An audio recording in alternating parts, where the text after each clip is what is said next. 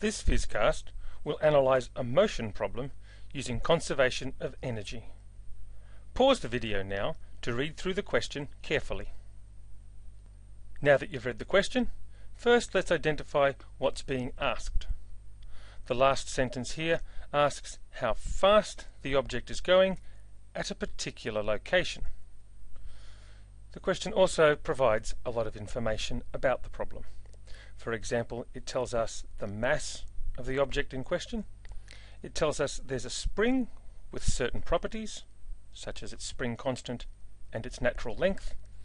And it tells us some initial conditions, where the ball begins and how fast it's moving. In addition, it also tells us that the ball is thrown straight upwards. Let's begin by trying to interpret what's going on in this particular problem. Importantly, there are some forces acting on an object as the object is moving, so we might like to understand how we can analyse those forces. The forces that we have here are the gravitational force, and there's a spring attached, so there's going to be some kind of spring force as well. We could ignore any force from the hand or whatever else is launching the ball, because we're being given information here about what happens after the launch. So these are the two forces that are involved. Our gravitational force here is constant, but our spring force here is not constant. This tells us that the acceleration in this problem will not be constant acceleration at all. And therefore we cannot approach this problem using our equations of motion. Remember, the equations of motion we have are only valid when the acceleration doesn't change. So that tells us we're most likely going to be using considerations of work and energy to look at this problem. Moving on to the development phase of our solution, it's useful to draw a diagram of the situation. So if this is the ground, we know we have a ball that's attached by a spring to the ground, and it starts off in our problem 1 meter above the ground, and the ball is moving upwards at 12 meters per second. That's our initial state. And we know that at some time later the ball has moved upwards, still attached by the spring, but the spring has stretched, and we're now 2 meters above the ground, and what we'd like to know is how fast is the ball moving at that point. Another important piece of information we have is that the spring itself has an unstretched length of only 0.55 meters. So we can see that at all cases here our spring is actually much longer than its unstretched length. So in this development stage we can see the kind of issues we have in the problem, and if we're going to approach it using work and energy, we can say that we might like to consider what's happening to our change in mechanical energy, and in fact in this instance that will be 0, because there are no non-conservative forces acting. The only forces we have are gravity and the spring force, and they are both conservative forces, so our mechanical energy will be conserved. That means that our initial kinetic plus our initial potential energy must equal our final kinetic plus our final potential energy. And what do we have here for potential energy? Importantly, our potential energy here will be a combination of gravitational potential energy and elastic potential energy from the spring, and we can write those potential energies as mgh for our gravitational potential energy and a half k x squared for our elastic potential energy. Now we can move on to the evaluation step. We can write down some properties now of our initial conditions. Our initial kinetic energy will be a half mv initial squared, and I actually know all of those values from the question. I know the mass, I know the initial speed of the ball. My initial gravitational potential energy will be mg times my initial height, and my initial elastic potential energy here will be a half k times the square of my initial extension of the spring. Now there's actually something we can do here. We can look at this and say, well, what will I choose as my 0 point for my gravitational potential energy? Well, I'm actually quite free to choose that 0 point anywhere in the problem that I like. So I might, for example, choose that the particular height at the start of the problem as 0. I'm quite at liberty to do that, but you've got to be careful, because can I say that the initial elastic potential energy is also 0? And it turns out that that's not possible. You might wonder why that's the case. Well, let's just look at how these forces give rise to their potential energies. If I was to look at how the gravitational force varies with height, for example, the gravitational force here is the weight of an object, and it's a constant near the surface of the Earth. And so remembering that my potential energy is equal to the negative of the work done by a force, I can see that if I chose this as my 0 point and I went out to, say, this height here, then there's the work done by changing my height by that much. I could choose a different points here, and as long as this is delta H and this is the same delta H, I get the same work done. So what my change in gravitational potential energy is doesn't matter where I choose my 0 point. That's quite different if I look at how the force varies for a spring. The force for a spring, following Hooke's law, is proportional to the displacement from the spring's unstretched length. And so if here I chose this as my 0 point and this was how much I'd stretched the spring, that's how much work would be done there. If that was my change in length. Of course, if I choose a different 0 point and stretch it by the same amount, you can see I get a quite different value of the work done. And so the change in potential energy definitely depends here upon where I choose my 0 point, and I must choose my 0 point at the normal unstretched length of the spring.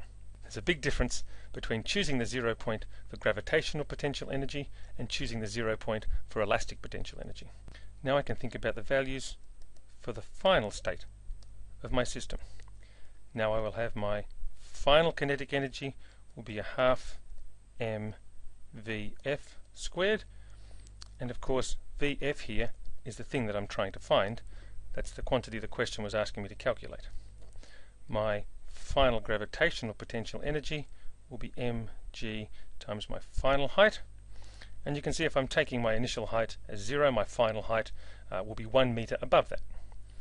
And my final elastic potential energy will be a half k times the square of the final spring extension. And so now I need to make my initial mechanical energy equal my final mechanical energy and solve for the quantity that I'm looking for. So let's move my question up a little here. So now I want to have a half mvi squared plus mghi plus a half kxi squared. There's my initial mechanical energy. That will equal my final mechanical energy, all of those quantities with their final values involved. Now the only thing in this equation that I don't know the value of is Vf, the final speed, the quantity that I'm trying to calculate. So I can now rearrange this equation to make that the subject of the expression. Here's my final. You might take 2 or 3 lines to do this if you want to be more clear, but I can see that to get Vf by itself, I'm going to need to divide through everything by m and multiply by 2, and then move some things from one side of the equation to the other.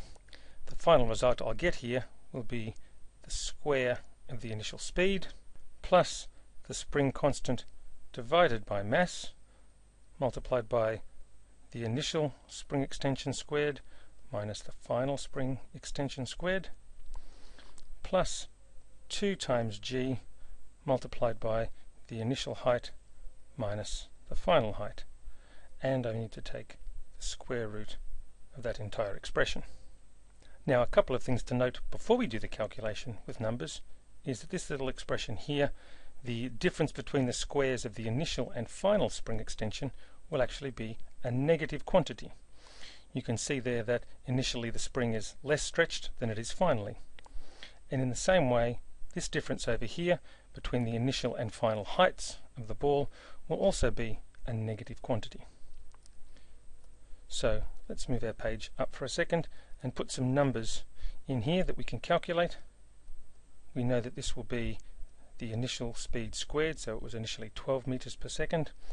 The spring constant we were told was 22 newtons per meter, and the mass of the ball was 1.25 kilograms, being multiplied by the initial extension of the spring. Now remember, the natural length of the spring is 0.55, but the spring began at a stretch of 1 meter, so that's actually going to be a distance from the natural length of 0.45 meters, and we square that. And then this final extension, when we're 2 meters above the ground, is actually 1.45 meters away from the natural length of the spring. And then we need 2 times the acceleration due to gravity, multiplied by 0, which is what we took as our initial height, minus 1, because we're 1 meter above our initial height, and we'll take the square root of all of that. And when I do that calculation, putting all of those numbers in, I get 9.5 meters per second. And that's the final result for the speed. Now we'd like to do some assessment just to give ourselves some understanding of this particular answer. The first one that's important is to realize that we expect the final speed to be less than the initial speed. The ball is being thrown upwards against gravity, so it will be slowing down. It also has a spring pulling down on it, so it will be slowing down even more. So it's good that our 9.5 meters per second is indeed slower than our 12 meter per second initial speed. A couple of other things to check in our answer here. Again, this term here that has to do with the change in elastic potential energy is negative, and in fact if the spring was stretched further, that is, if this 1.45 here was even a larger number, it's minus 1.45, so that being larger would make my final speed less, and that makes sense. As the spring gets stretched, it's slowing the ball down more and more. And in the same way, this term over here that has to do with the change in gravitational potential energy, if the ball went higher, this minus 1 would become a larger negative number, again making our final velocity smaller, as we would expect. The other thing to look at is that what would happen if our spring had a different spring constant. In this case it was 22 newtons per meter. If we had a stiffer spring, that would have a larger value for K, and again that would multiply through to make a larger negative quantity here. That larger negative quantity would again reduce our final speed. That makes sense. A stiffer spring would be slowing the ball down more as it went up, and so I would expect at the same height the ball would be going more slowly. So that assessment gives us some confidence that this is the right answer. And just to recap, we were unable to use our equations of motion in this problem because the acceleration wasn't constant, but a relatively straightforward application of conservation of energy allowed us to calculate the final speed.